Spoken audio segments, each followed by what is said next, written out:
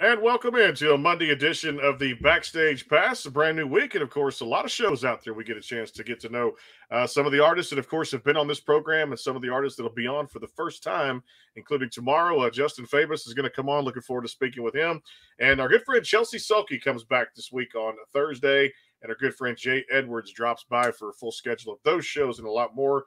You can check out the YouTube channel on the Backstage Pass, and we're also live on the sportsguyspodcast.com. Yours truly back here as we begin another slate of shows this week presented by our good friends over at Bangtail Whiskey.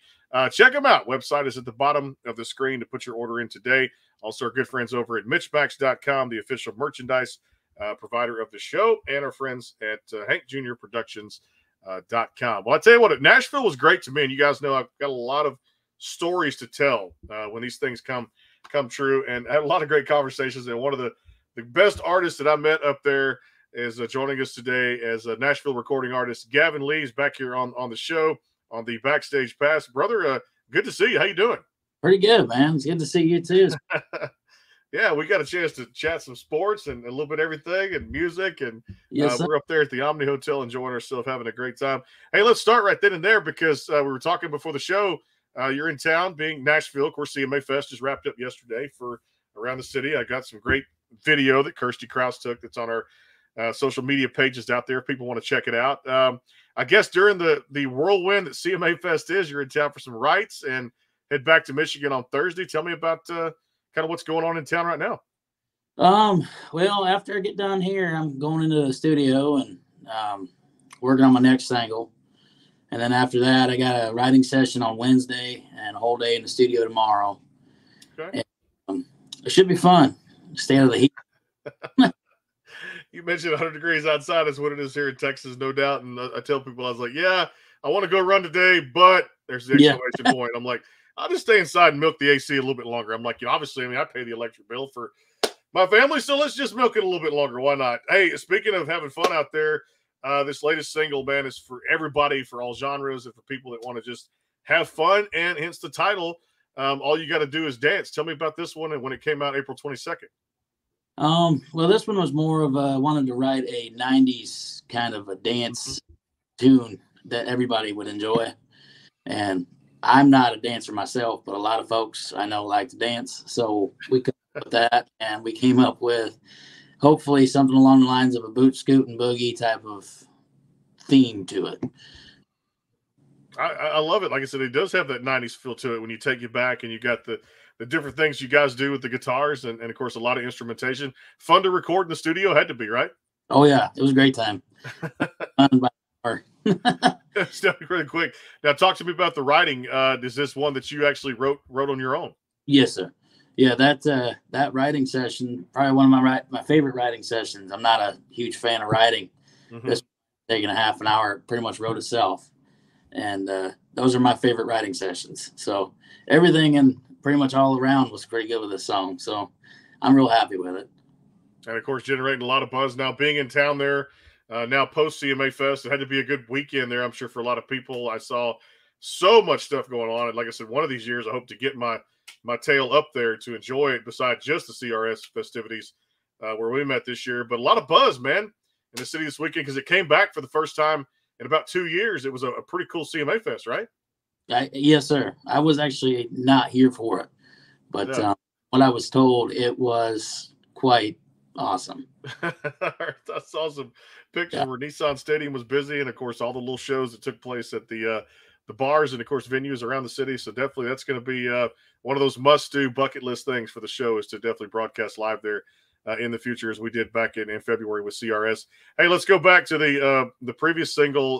Last year you guys did, or the single before that you released, All You Got to Do Is Dance. Beginning of Me, break that one down for me, kind of where the backstory of that one came from. The backstory behind that was actually I heard the song by Riley Green called Bury Me in Dixie. And it was supposed to kind of come out like that, seeing as I'm from Florida and wanted to, kind of write a ballad about how I grew up. And it actually ended up being more of a ballad about life. And a lot of those things in that song were actually 100% true, including right there when the stepdad passed and all that stuff. So, yeah, it was it definitely took a turn for, I could say the better. That song that I wanted to write about was already wrote. So the Beginning of Me is one song that I hold pretty close to myself. I like that one a lot. Yeah, you've got that. A lot of the songs that you put out there too really have just different feels to them, and something for everybody out there. I like to say, but you've got that, and we talked about this in Nashville up at CRS when I was there. A lot of '90s influences. Kind of remind the listeners and viewers out there a little bit about just how much heavily influenced you were on '90s country. Well, I grew up on it. It wasn't a day that I wasn't listening to any kind of '90s country. I love Mark Chestnut, Travis Tritt, Hank Jr., all these guys that, they've made such an influence on country that I feel I don't want to step on anybody's toes. I feel like, maybe I would like to carry on that same sound and traditional sound that they as well. No, you've done a great job with that, no doubt. Hey, your writing process is very cool. You mentioned there as far as like the writing itself sometimes is a struggle. The co-write's a lot easier because you get to kind of pick the brain of someone else that has some of the same ideas or similar ideas of what you want to accomplish on a particular song. I like to think of it too when I go back and hear songwriters tell stories on the show here or just read articles. They say songwriting is just very much therapeutic, and I think that's a pretty cool way to kind of describe it. Would you agree with that? And what's your favorite part of the writing process?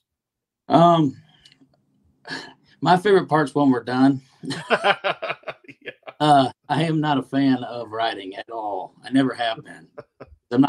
I come up with really good ideas, but I don't come up with the words and everything else usually. I think for me, the more therapeutic process would be actually getting to sing it, put my heart and soul into it, and try to relate to somebody else out there. Yeah, which is good. And that's the way to put it in somebody else's hands and to kind of figure out what they kind of feel about that particular song. Let's talk about this because I think you guys did a great job with the album itself, the cover, the single, I should say, the photo that was taken with the American flag in the background. American Crazy. Tell me about that one. Well, actually, that was wrote by the same folks that helped me write Dance, Will Rainbow, Bree Austin. And we came up with this idea kind of during COVID. Everybody was it just had started and everybody was kind of acting real crazy. And it was more geared for when you don't have to wear a mask and all this other stuff. We can just get American crazy type of thing. Yeah, it was more geared towards just, being crazy again. I got the feel when I listened to that one again and again after coming back. It was on my playlist coming back from the trip up there. All right, A Friend with a Beer. I always, people love titles with beer songs or A Friend with a Beer. Feel good song, no doubt about it too. Love what you guys did with that one. Let's kind of break that one down a little bit. That one was actually kind of just a fun throw together song. Somebody said, "Hey, anybody with a John Deere?" And I said, "Well, I got a John Deere. Get John Deere back. We could use that." And I said, "I like Busch Light beer. Well, we could use that." And then actually, everybody in the video was pretty close friends with me, and a few of them are actually family members.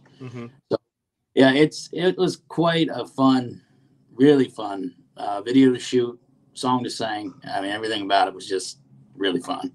Good stuff to do, no doubt.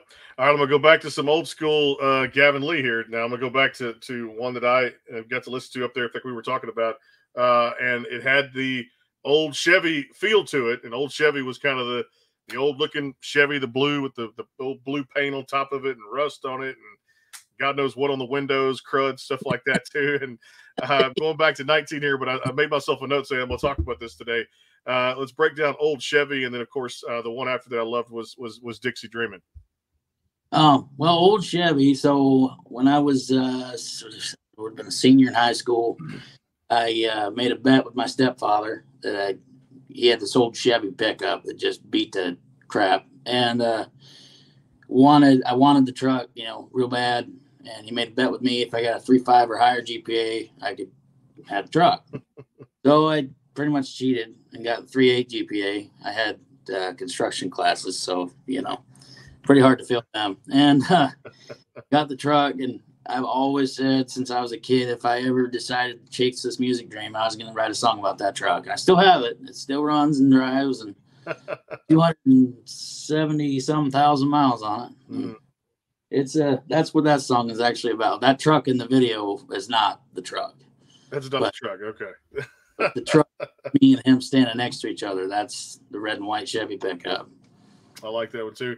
And I love the fact that you were leaned over on Dixie Dream in the album cover.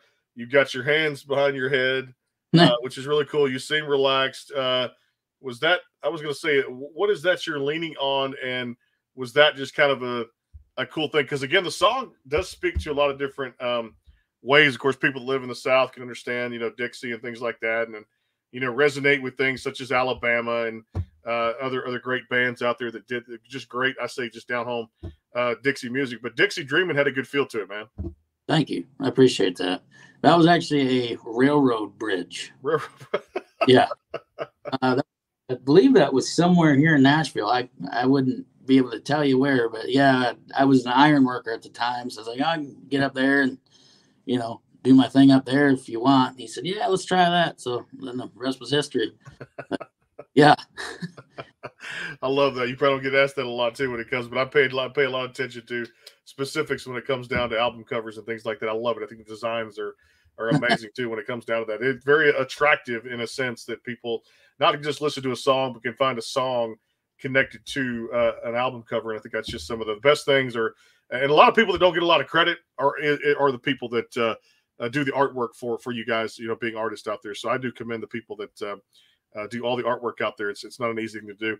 All right, I'm gonna back up even further here because I told you my favorite out there at the time, and of course I still listen to it every day I get a chance. Everybody loves to go fishing, man. So Gone Fishing was something that you put out there in 19 when you made the transition. A lot of people were interested in what you were doing and becoming an artist too at the same time. And I tell people, if you don't like that song, you don't like country music. Yeah. Gone Fishing was that was a good time. That was kind of one of those dance things where it was wrote pretty quick, and the idea kind of popped in my head. I said I wanted to write something that was like a barefoot blue jean night kind of feel. Yeah. And it went pretty good. The writing process went really smooth. And singing process didn't go so hot. I actually lost my voice when I was trying to record it. So I had to come back and record it. But that one in itself, a lot of people were kind of upset when I wasn't fishing in the video. And it's more of just because you're not fishing physically doesn't mean you can't go fishing. It's, it's gone fishing is whatever you want it to be, Yeah. Like you said, hypothetically in our head, we can say, we're supposed to be concentrating on something right now, but right. You look to my right and go, I know the water. I know the path. I know how to bait my hook. I know how to throw a line in the water. I know how to get it going. Like I said, wind things up. So I think that's mentally we can kind of forecast ourselves going fishing, even if we're not physically doing it. That's what I got from the song. And of course, driving in my truck, having it cranked up, that's the vision I would get if I were to physically go out there and take my tackle box and pole and just enjoy the time out there.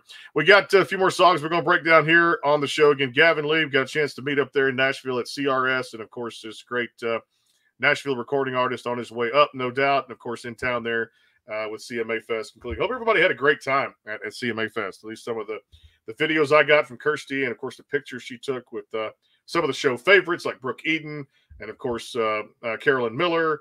20 was out there, I believe, too, as well, or 20.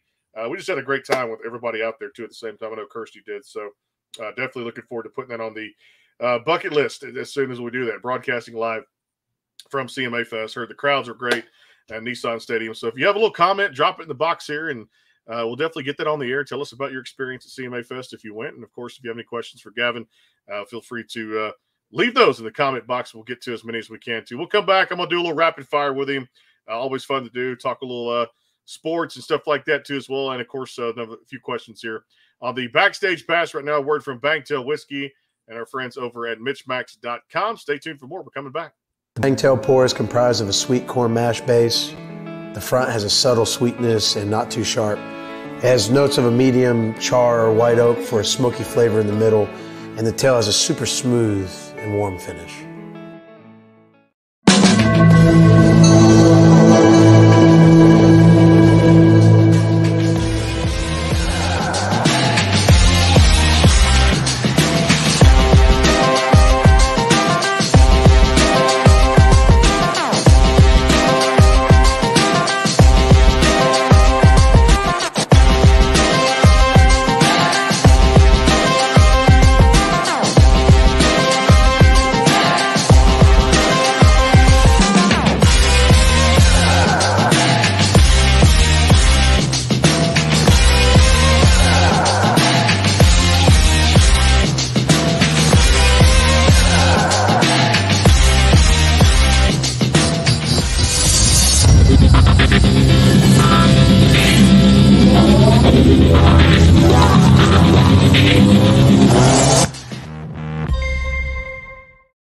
Go behind the scenes with some of the biggest artists in music today with the Backstage Pass, powered by the SportsGuysPodcast.com. Join Brandon Morrill and his co-host Kirsty Krause as they talk to rising stars and legends about their music careers.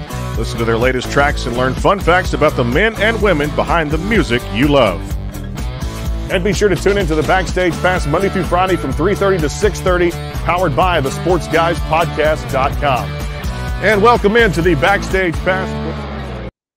And of course, Monday through Friday, full slate of shows this week and next. And of course, all the way up, I'll make about middle of July, somewhere in there. So stay tuned. You never knew who's coming by here, of course. And tomorrow, I know Texas country artist Morgan Ashley is going to stop by. And then, of course, Nashville recording artist, new single out, too. He's going to be on, I think, Good Day Atlanta coming up tomorrow. Justin Fabus is going to join us tomorrow. Looking forward to that one at 3:30. I think Friday's a triple header. So, yeah, Gavin, I'm staying pretty busy on the show. It's crazy. It's like you bat and lead off for the week, and then there comes like 6 others. It's a full nine guys with a DH. It's a good thing, you know? That's perfect. That's a good thing. Back here, presented by our good friends at Bangtail Whiskey, MitchMacs.com, and Hank Jr. Productions, Nashville recording artist Gavin Lee, kind enough to join us here on a Monday, set the tone for the week. All right, I know we had a chance to talk some sports a little bit. We're up there, so I'm going to throw it right back at you here. Teams you follow, college or pro, who are they? Braves. All day long. I knew that, too. It was coming. I knew the answer to the own question I'm asking, but and we had a little rift about that, too, in Nashville, too, about that Astros-Braves World Series. But, hey, it was kind of weird because I actually went to a game to see the Stros on Saturday. A buddy of mine had issued me some tickets, and we went out there. I took my daughter and just kind of enjoyed the time there. But, brother, we couldn't even hit the broadside of a barn and lost to Miami 5-1, lost the series 2 out of 3. And I thought back to that World Series. I went, why did we lose? Oh, yeah, we couldn't hit. Yeah, Atlanta hit. We pitched pretty good. But, yeah. That's one important just ingredient in the game that you've got to have. You got to be able to swing the bats. And I'm like, well, we couldn't hit Miami pitching for that particular weekend. But we came alive yesterday. Verlander got the win. And, of course, the offense busted out for 9 runs. Altuve did pretty good, too. Well, I tell you this. Let me ask this, because looking at it this year, not for a lack of talent. They had some injuries here and there. But the Mets, man, holy crap, in the East Division have looked up and 6-7 game lead down. Atlanta's looking up going, we need to start winning some ball games. Yeah, we won't talk about that. Yeah. I'm not real happy at the moment. Okay, all right. Yeah. Yeah. I last game I watched, I think it was about 3 or 4 weeks ago. I got irritated. Yeah. That's a good word for it. Say that. I like that word. Good choice of words there. When they lost Saturday, I was 4-letter words and things that we're not going to say on this broadcast here, but there were some things. And my buddies looked at me. A couple of buddies went to me. Yeah, it's just and I did my little rant. They have the call-in shows at the end of the show where you listen to the station. You're like, I'm just going to call in and vent for a little bit. And I got to vent and talk about those things a little bit. So, and then they come out and play well Sunday tonight with the Texas Rangers on the road before coming back this weekend. By the way, happy early Father's Day to all the dads out there. You know, my first time being a dad, so definitely going to enjoy this weekend, man. Like you said, every weekend you're off, you just try to enjoy the best way you can. Hey, tell me about now this had to be a lot of fun when you guys put this together. One, I wanted to ask you if you shot a music video with it, but 2, the song came out with as much fun as you can have with Millionaire in Mexico. Tell me how this came to be, because this was a lot of fun. And this was after Gone Fishing, correct? Yes, sir. Okay. That one was shot in my hometown, Fort Myers, Florida. Mm-hmm. A lot of alcohol was involved in that. And it was fun.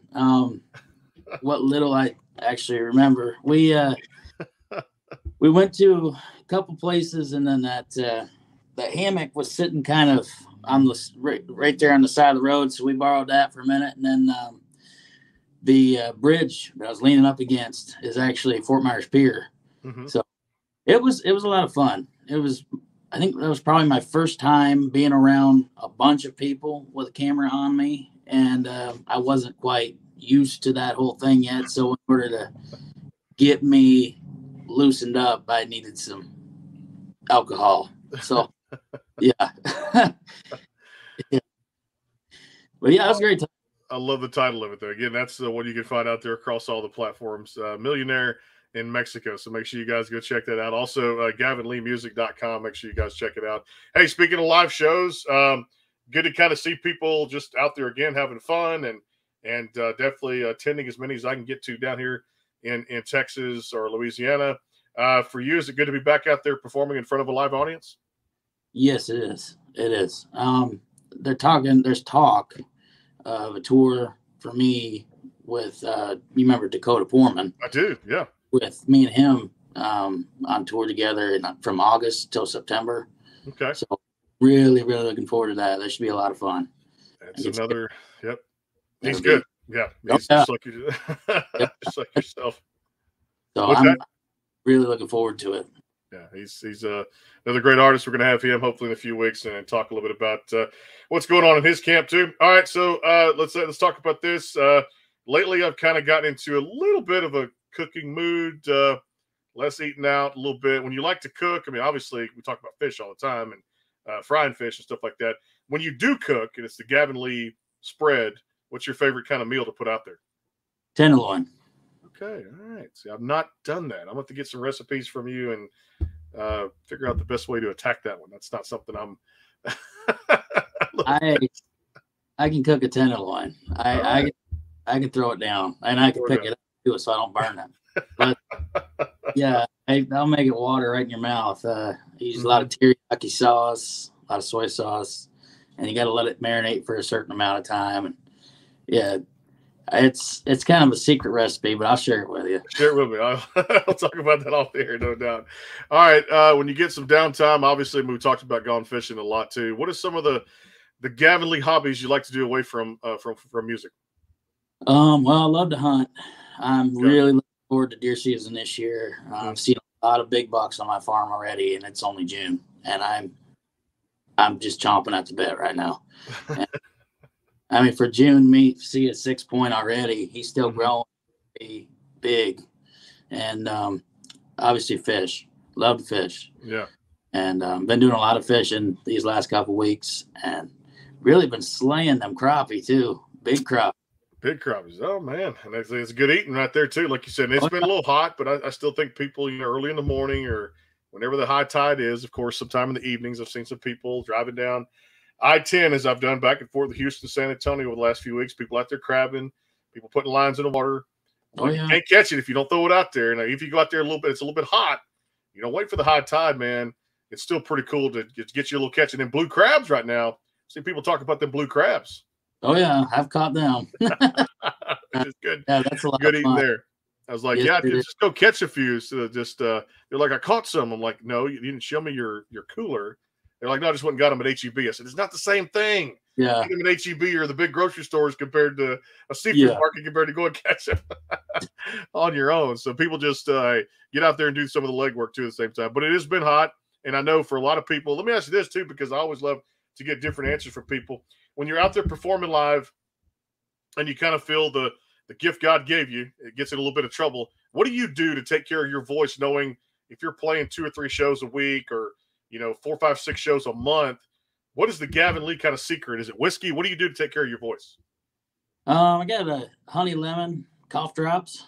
Okay. I chew on them, and they're still minty. So then I'll put a chew in, and then that minty cherry feel. Mm-hmm.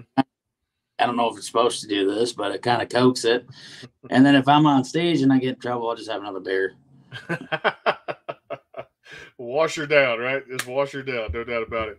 I didn't think we asked you this one back in Nashville, but what's the Gavin Lee favorite movies of all time and favorite flavor of ice cream? Ooh, ice cream. Oh, I ain't know ice cream. Probably cookie dough. Cookie dough. I haven't had ice cream and it's been years. My favorite movie of all time is That's My Boy with Adam Sandler. That's a good one. That's a good one. That's a hilarious movie.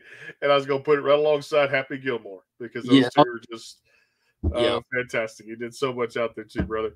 Hey, well, I'll tell you what, I love the current single, and definitely, man, a lot of good things going on in your camp. It's amazing. We got a chance to catch up there in Nashville, and I always tell people, man, some of the best artists end up here on the program. So it was a pleasure to shake your hand coming out of my little booth there and just to meet everybody over at Music City Media. They do a great job with all their clients. And brother, congratulations on the single. Success going forward. Good luck with the write today. And appreciate you spending a few minutes with me. I appreciate it always.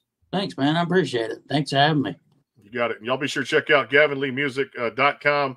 And, of course, Gone Fishing and all the songs that we talked about today. Of course, if you missed the broadcast, it's on the Backstage Pass YouTube channel and at the SportsGuysPodcast.com, since that's who we're powered by, no doubt about it.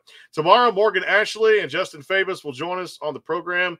We'll do a doubleheader, 2:30 Central for Morgan, 3:30 for Justin. Be sure to look up the schedule at Backstage Pass 409, or just go to that website, thesportsguyspodcast.com. We're live there every day. From 3:30 to 6:30, and actually right now 2:30 to 6:30 on some days. So be sure Friday will be a triple header. Looking forward to that. Maggie Ball is going to come by. She just did some cool things at CMA Fest. Get a chance to talk to Maggie Friday at 2:30 Central. So be on the lookout. Somebody new always comes in here in the Backstage Pass. Thanks to Bangtail Whiskey, MitchMacs.com, and our friends over at Hank Jr. Productions. You'll hear more from Gavin, no doubt about it, coming up here in 2022 and going forward. Until then, have a great night for you guys. And stay cool. Do not go outside in certain parts of the country. We'll talk to you soon. Avoid the heat. Take care. Yes, sir.